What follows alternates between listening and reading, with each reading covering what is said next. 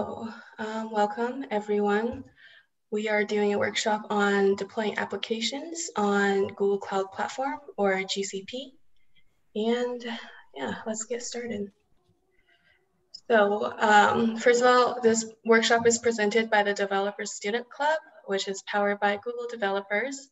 And we'll get more into the details of our club. But today, all of our panelists are leads of, or the exec team of this club. And I'll start by introducing myself a little bit. I'm Brittnie. I'm a junior in Applied Data Sciences. And I'll pass it on to Harsh, if he's here. Hey guys, I'm sorry I was in a bit of a chaos. So I'm Harsh. I'm a junior majoring in computer science, and I'm currently the technical lead at Developer Student Club, and I'm really looking forward to working with you. Hey guys, my name is Nate. Currently a junior studying computer science, and I am currently the secretary here at DSC. And yeah, this should be fun. Yeah, awesome. I don't think Sasha's here today. She couldn't make it. So, all right. Agenda for today, we're going to start off by talking about ourselves a little bit, what we are and what we do, and then we're going to intro into what Google Cloud Platform is, as well as Quick Labs, which are a part of GCP. And then we're going to go into deploying applications, which is one of the Quick Labs. And we're going to be doing 3 labs, or going through 3 labs under deploying applications, which consists of deploying a Python Flask web app to the App Engine flexible environment, as well as Node.js. And then finally, we're going to cover Firebase and then wrap up. All right, so first, who are we? What is this Developer Student Club? DSC is basically a university-based group for students interested in dev and technology. Our club is open to any student, all majors, all backgrounds. And in general, our members, we have a wide range of skill sets among our members. We range from beginners to more advanced members who are like people who are either just starting out with dev or people who just want to explore and refine their skills. We have members from all sorts of different majors and different disciplines. So it's not just limited to EECS, IST, or engineering. We have members from SMEAL. I think we've also had members from like econ majors, as well as management information system majors and even geography majors. So basically our club is a way to help you guys explore and try new things. You don't even need to have a technical background. We will be walking you through all the things that we do. In general, DSC, our aim is to help students connect and learn and grow together. We want everyone to meet other students who share the same interests or peers from like a completely different background and field. And yeah, that's kind of what we are about. We basically try to provide opportunities that support students who are passionate about what they do. And we hope to foster learning, sharing, and collaboration. In general, our club meetings consist of professional networking and team building. We've had guest speakers come in and talk about their experiences or their pathways as tech people. We've also had professors come in and talk about their, I guess, specific knowledge area. And we also explore Google developer resources. So DSC, we're very lucky to be able to have access to Google Cloud Platform for free. And we are able to basically play around with it and do whatever we want with it. And it's an awesome way to learn how to cloud compute and the different components of cloud computing. And lastly, another part of Developer Student Club is the Google Solutions Challenge, where basically students gather in teams and build solutions to real world problems. So it's a good way to get some practical experience with dev and building something from scratch. And yeah, if you're entrepreneurial, this is like an ideal space for students to create and test new ideas to solve like an existing problem. Google has a very wide range of tech tools, so we have a well-established platform to help in creation and that journey. I know that for me, I joined in order to gain more technical skills that I would normally learn in my courses and meet and network with more people. I've also gotten the chance to talk with PSU alumni that are employees at Google as well, and learn about Google more as a company and how I can best prepare myself for potential opportunities at Google. So it's a very valuable experience. And I have put our LinkedIn as well as our Instagram here if you want to follow us. And if you scan that little QR code or go to that link right there, you can basically register for our club. All right. So what is Google Cloud Platform? So GCP is, it's a service that offers numerous cloud computing different services. It has the same infrastructure that Google uses internally. So like YouTube, like Gmail, like Google Search. Basically, there's over 90 different sort of products and services, such as app engines, cloud databases, storage, and also ways to manage big data, and even artificial intelligence. So like the list here says, those are all different services that GCP offers. And next, what are quick labs? So first of all, quick labs are usually a sort of paid service that Google offers. And like I said, DSC, we get to access them for free. So join our club, you'll be able to play around with cloud computing for no cost. And yeah, it's a learning platform to help you gain some experience with cloud environments. Our free access allows us to also earn badges in topics such as cloud architecture, machine learning, BigQuery, and a lot more. And these badges, if you can see on the side here, basically you can display them on LinkedIn or whatever online profiles you have and show potential employers what you've learned through playing around with GCP. And today we're going to go through a few labs under the Deploying Applications Quick Labs quest. Normally during our meetings, we would go through these labs live, kind of like a live lecture style, and you follow along with us. But since we only have an hour today, I wanted to include as much information, quality information as I can. So what we did is we went through some of the labs ourselves and picked out the most important parts of the quest. And for time's sake, we're basically going to just simulate running through these labs. And if you want to do some live labs with us or get the credits to do them on your own time, join DSC and come to our meetings. You can get free access to these services. All right, so deploying applications. First of all, what does this mean? Basically, deploying applications means putting your application, web app, whatever, into a web server so that it can be accessed publicly through an URL. So we do this all the time. We go into a browser and we type in www.whatever.com and then see a fully functioning app. So the goal is to make an application that you or anyone else created actually available to users. In general, it's a process of packaging application files and transferring them to a target app server. And it's a series of activities that makes a software system available for use. So there's no standard or like singular procedure. Every system is unique, and depending on the tools that you're using and what you're trying to accomplish, the deployment process will have to be changed to your requirements. So basically under this quest, we're going to be deploying sample applications on Google App Engine. And Google App Engine, it basically allows you to build and deploy apps quickly using popular languages like Python, Node.js, and frameworks too, without having to worry about infrastructure or like any sort of security issues. So this way you can just focus on the coding aspects of your application.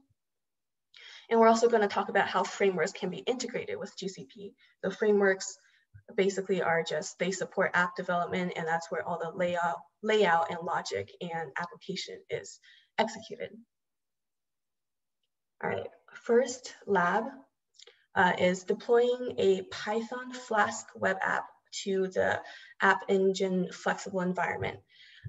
We're going to talk about how to deploy a simple web app to the environment, as well as accessing the Google Cloud Client libraries for storage, vision, and data store. And lastly, we're going to talk about how to use the Cloud Shell. Quick summary.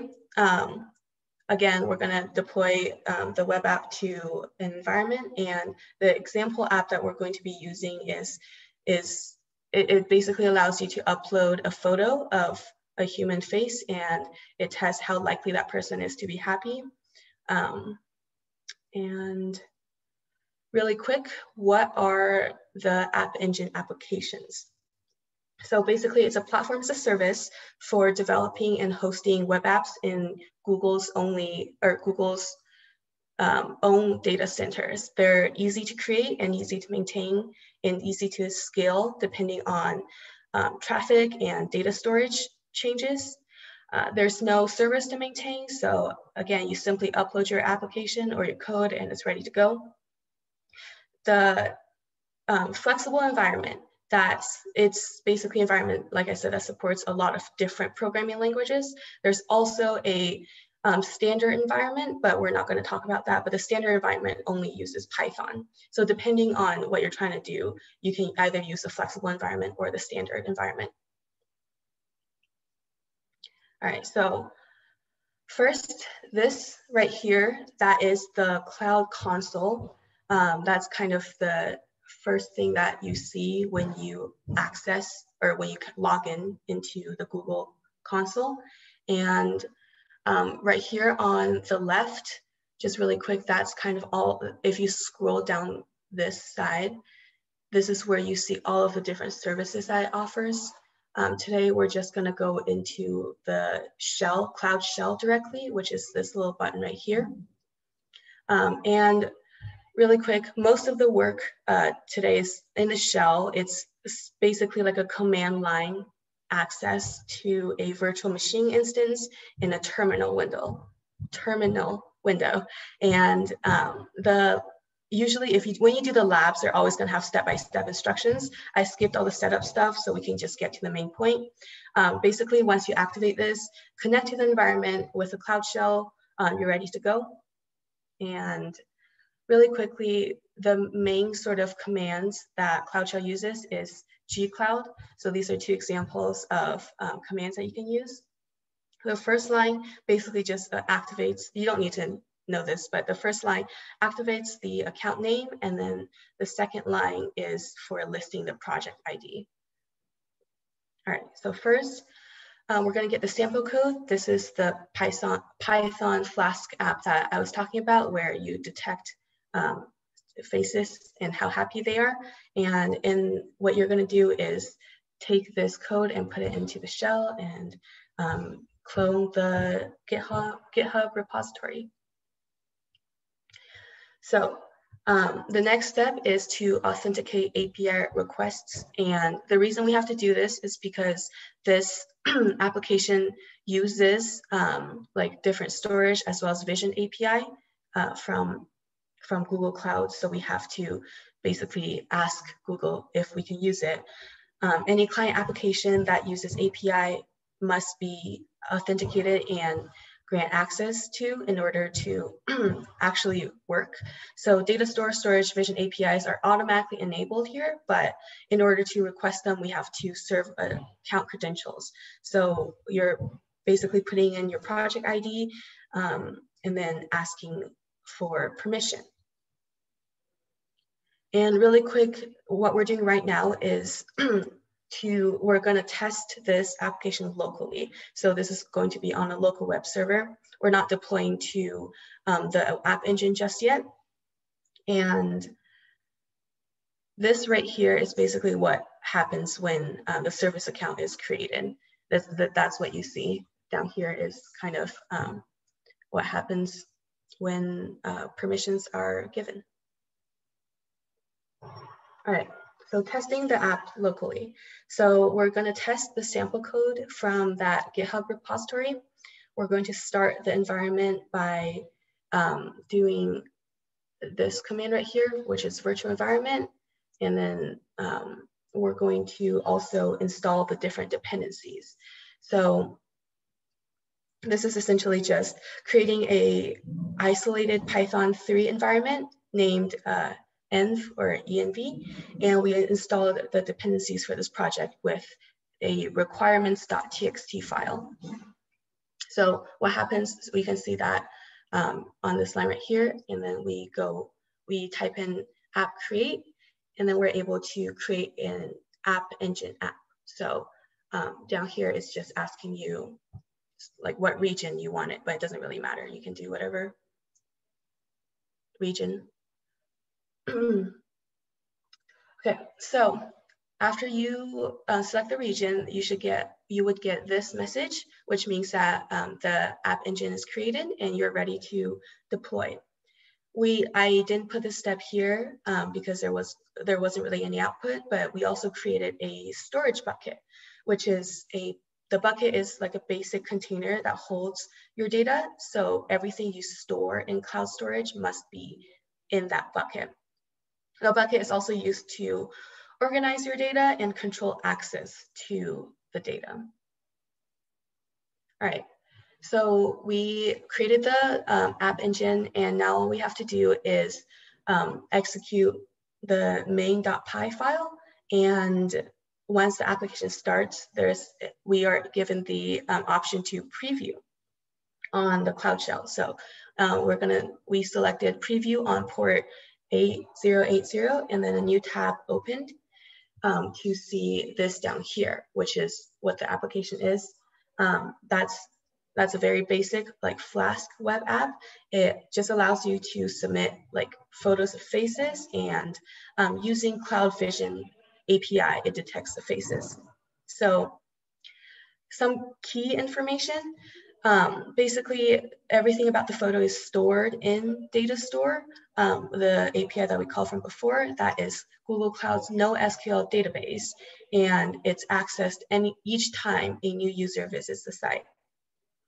The application also uses Google Cloud client libraries for storage, and the client libraries makes it easy to access the cloud APIs. All right, so just testing the application.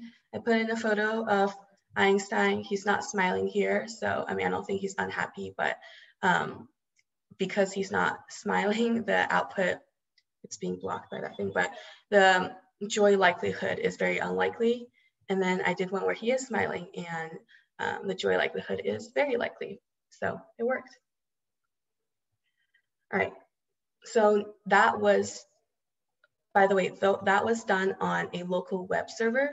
What's going to happen now is we're going to deploy the app to the App Engine Flexible environment, the cloud server, essentially. It's going to have the same output, but there's advantages to doing it on the App Engine. So the App Engine Flexible uses a file called app.yaml to describe an application's deployment configuration, and we use Nano here to edit that. Nano is like a text editor.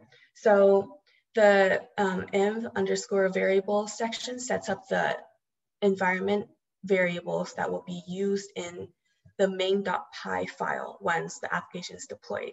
And what you see down here, just this short little thing here, that's the basic configuration needed to deploy a Python 3 app engine application.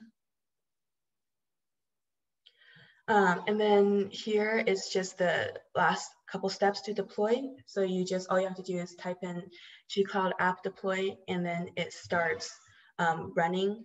And this is what you will see in the Cloud Shell. It will take quite a while. I stared at this for like 10 minutes for it to run, and you're basically watching the application get built. So the App Engine Flexible environment, it's automatically provisioning a virtual machine behind the scenes and then installing the application and then starting it. So after the application is deployed, you can open the app on your web browser in like a generated URL. So you have to set up a Python web app and then deploying it basically to this environment instead of like a local web server, which is what we did before. And the advantage is that essentially cloud service providers offer managed servers at a fraction of the cost. So doing it on your own could be very expensive depending on what you're trying to do. And also GCP, it's very flexible. There's a lot of benefits such as scalability. So if you have some sort of really big website with a lot of data, cloud is the way to go. It also has security features, and there's also lots of other services that can be integrated with web apps. So it's things that are hard to do on your own. GCP gives you that service at a very low cost. Some of the technology that's accessible with the help of cloud platforms include like facial recognition, artificial intelligence, and also like serverless databases. And facial recognition is kind of one of the APIs that we used today in that application. Okay, so, oh, by the way, the output is the same thing except it's running on a cloud server and not your local server. So this next lab is deploying Node.js application in the app engine. And it's essentially the same thing, but we're going to explore a different framework.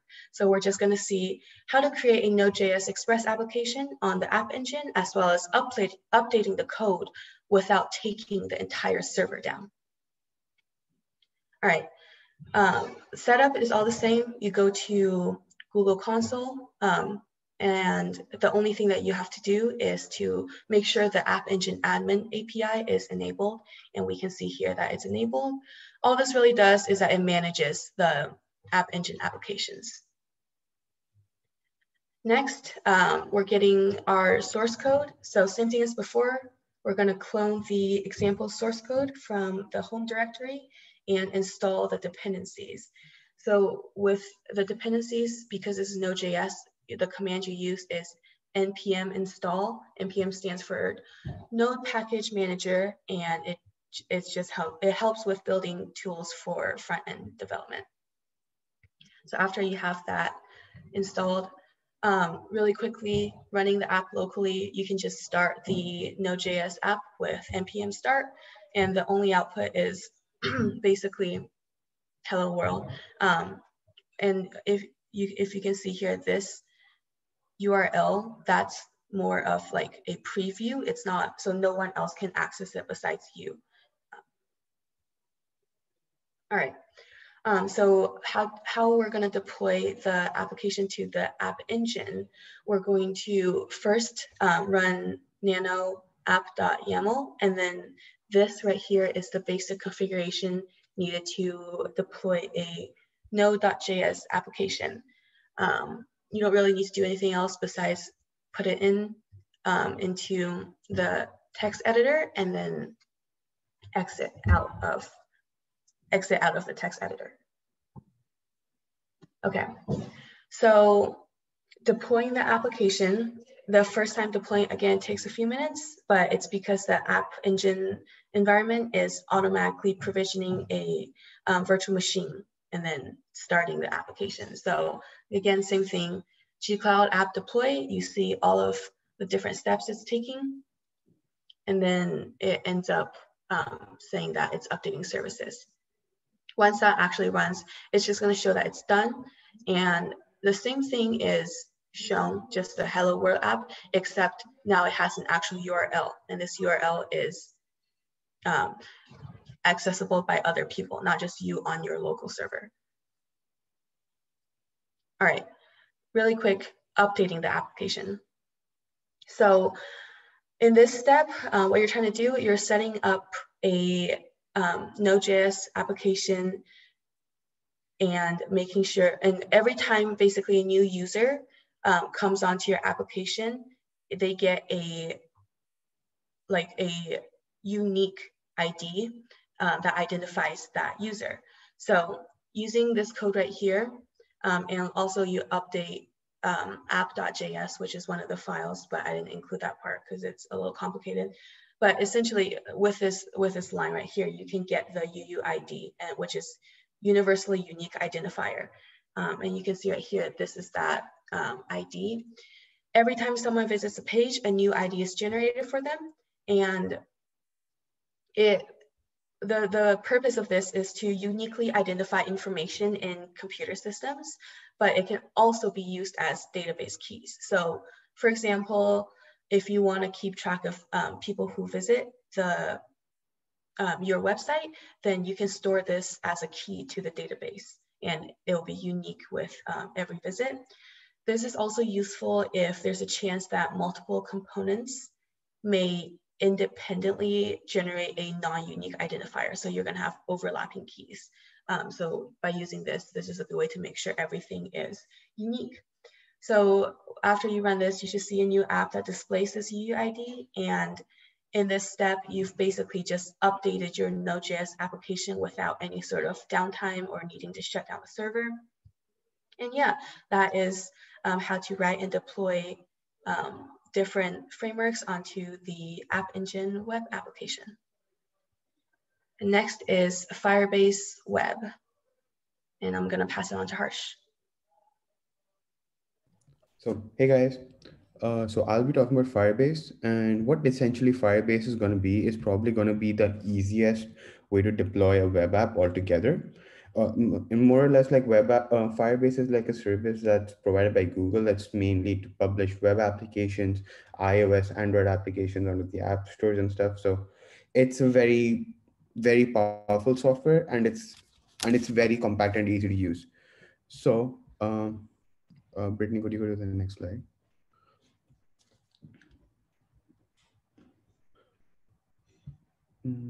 Okay, so this is how the interface of a what do you say, like a Firebase project looks like.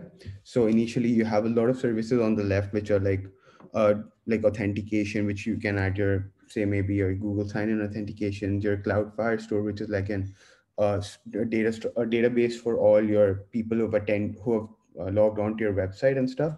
And then you have a regular status check on your website, that how many people have viewed it, how many people have actually not seen it, and what's the current status, and what are maybe things that it keeps on recommending a lot of things. So I definitely recommend to get a good knowledge on it and definitely work on it in the future. So Brittnie next. Brittnie. Okay. Looks like Brittnie is gone. Brittnie. Are the slides not changing? Hello? Hello. Yeah. Are the slides changing for you?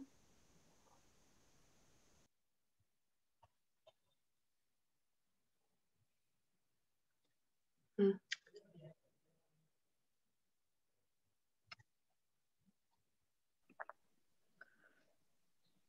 Harsh, can you hear us? I think he's frozen. I think he dropped the call. All right. Oh. Yep. Yeah, he dropped. Okay. I can keep talking about this. Basically, while he's gone. Nate, can you message him, by the way? Sorry? Can you message him? Oh, he's back. Yeah.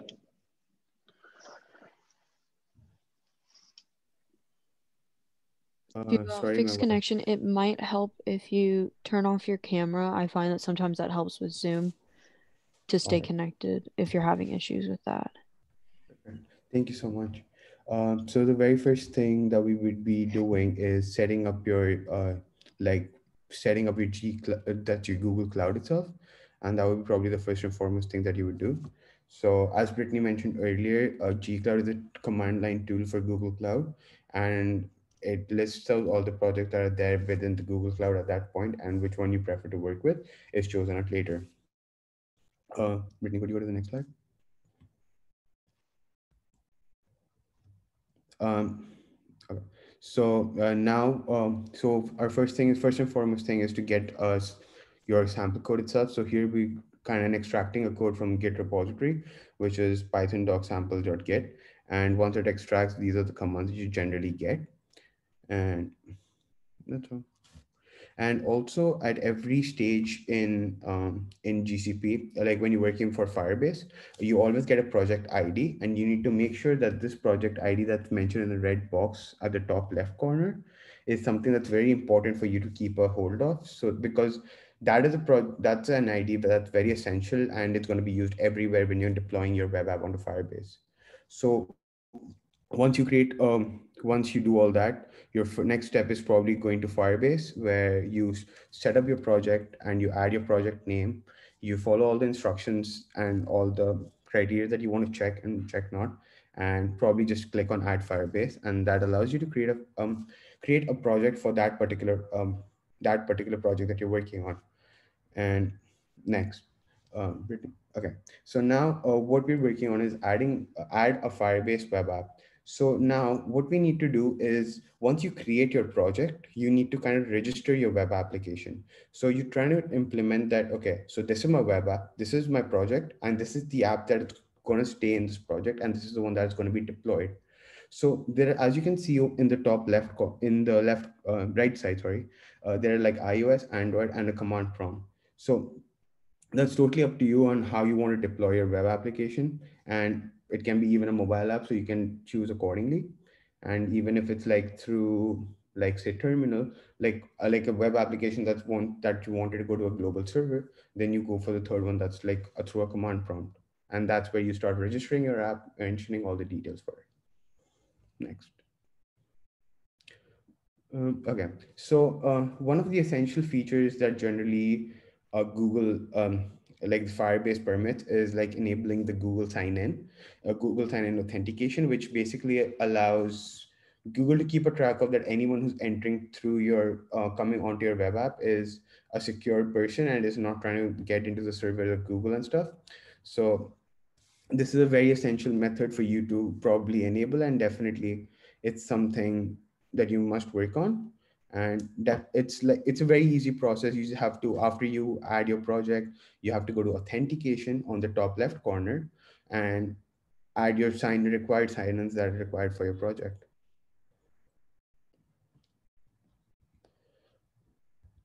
Okay. So now, once we have created a project and registered our web application onto Firebase, our very next goal is to essentially set up Firebase and install it onto our Google Cloud GCP console. So first thing that we would need to check is what are the latest version of our Firebase, and it should be generally 6.0 plus.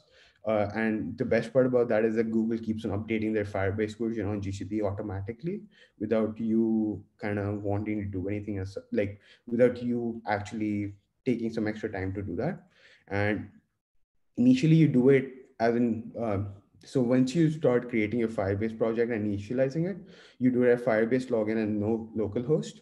And this is basically, it's like a remote shell that initially starts up, and so that it starts up on a remote local server and doesn't let your project go out in the public without you making sure everything's good. Brittnie, next. Okay. Now what we do is, first we kind of navigate onto the project that we have. So in this case, we're walking with a friendly web app chat, and that's how you kind of start about it. And then you add it to your Firebase project. So that for that you use the Firebase use dash add. So that's something pretty much essential. And also another thing that could be done over here is giving a project an alias is helpful if you're managing multiple projects. And you can also switch between your aliases so that it makes it easier for you to kind of just play around with your project, and so that you can navigate in a much quicker and smoother way.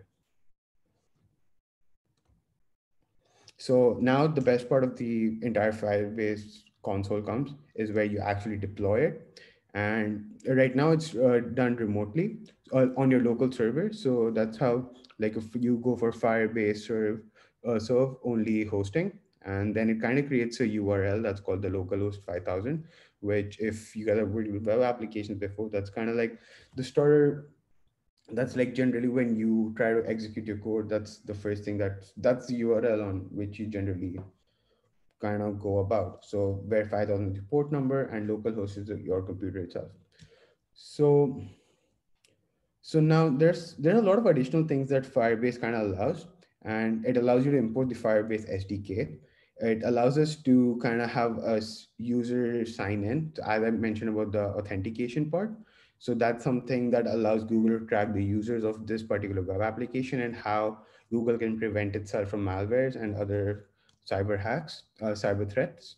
And also it allows writing and establishing Firestore. So what essentially Firestore is that Firebase has its own database system called Firestore, and it keeps a track of all activities that have been going on with this web application, who has been logging in, who's been actively been using, and all that kind of stuff. So just to make sure everything's in sync. And also it reads and synchronizes messages and images so that it keeps a very coordinated effect for the users. And it also handles notifications for users who want to use it frequently. Brittnie, next. So as you can see, this would be your final product where you would have like a URL that's localhost 5000, and where you can manage your images, you can manage your chats, you can manage your email. And then like, as you can mention, in the top right corner, it's showing the quick lab account which you signed in, and then you can sign out of it. And then there are a lot of other things that Firebase can allow you to do. And Firebase being a very powerful software and a tool to learn, I would definitely recommend working with it, and because it helps you a lot in understanding how you can deploy it. And it's one of the easiest ways to deploy a web application onto the global servers.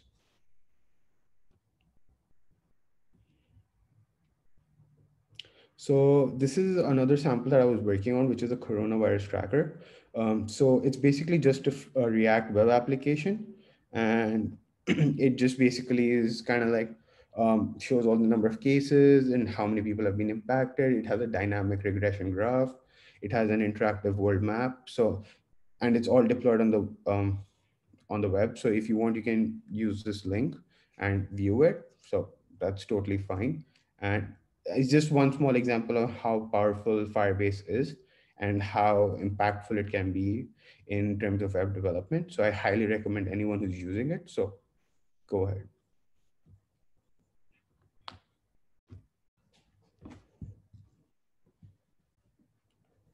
Okay, cool. So that was a really quick crash course with Firebase. And we are nearing 45 minutes, so we're going to wrap up. Oh, okay. All right. So that was only 3 labs out of the quest, the deploying applications quest. I know they went by really fast, and it's very different when you're not actually coding it, but we did try to just take all the very important parts and show that. But if you want to get involved and try this yourself, there's also 3 or 4 other labs under this quest that you can do. And one of them is Ruby on Rails. And that one is very similar to the Python and the Node.js one. You're essentially just taking a Ruby app and then deploying it onto the flexible environment. The next one is the deploy ASP.NET Core app to either the app engine or Kubernetes engine. ASP.NET, by the way, it's like an open source framework for building modern cloud-based applications, and it uses C. And then Kubernetes, it's a open source project that runs in a lot of different environments. It's a container orchestration system for computer app deployment, scaling, and management. So that project is just a very simple, like hello world app. In like you're creating it and then replicating the application to run on Kubernetes. The next one is Memcache, is one of the more popular open source caching systems, and it's just a temporary store for frequently used data in web apps. And yeah, what that lab is deploying a cluster of distributed memcache servers to Kubernetes. And then the very last one, Apigee for API management. That one, it's basically what that one consists of is the API management is for allowing organizations that use APIs or create APIs to monitor activity and ensure that all the needs of the API are being met. And usually if there's a lot of rapid changes to a company or like customer demands, this is where they need to use API management. All right, so that is all there is to this quest, but there are a lot more. That link right there, I think we can probably drop it in the chat, but the Quick Labs link, you can go to the website and then look at all of the different quests they have. And it does, again, if you do it by yourself, there's a fee. So scan the QR code right there or go to that link and join DSC so you can explore these and do them on your own time. And that is it. Open to questions.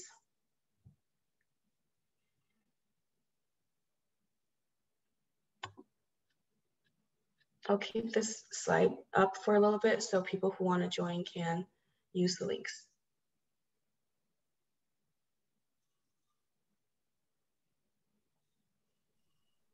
If any of the attendees would like to speak to ask their question, simply use the raise hand feature or send it through the Q&A or chat.